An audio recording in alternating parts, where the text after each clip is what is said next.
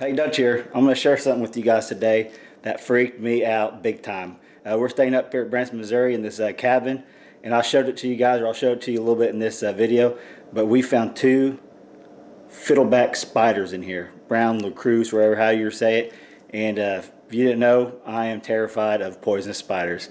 Black widows in the bunker, and now fiddlebacks in the cabin. So we left them a note and said, you guys need to spray. And this freaked us out. We found them last night right before we were leaving this morning. And I just want to, I'll zoom in on that for you guys, but found two of them.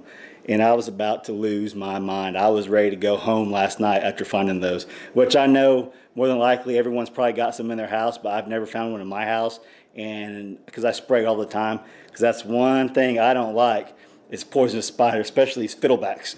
They scare the crap out of me. I can handle a poisonous snake or something like that, but when it comes to spiders crawling around on your bed while you're sleeping, I can't handle that. But I just want to share that with you guys. Just a little quick video up for you guys to show you these little spiders, deadly spiders that we found. And my mom in the past got bit on the foot, and it rotted her foot out big time. So I know these things are no joke. And we found two of them, and we left a note telling them they need to spray in here and take care of this crap.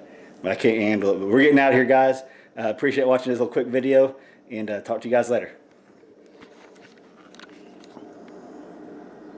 You can see the fiddle on the back.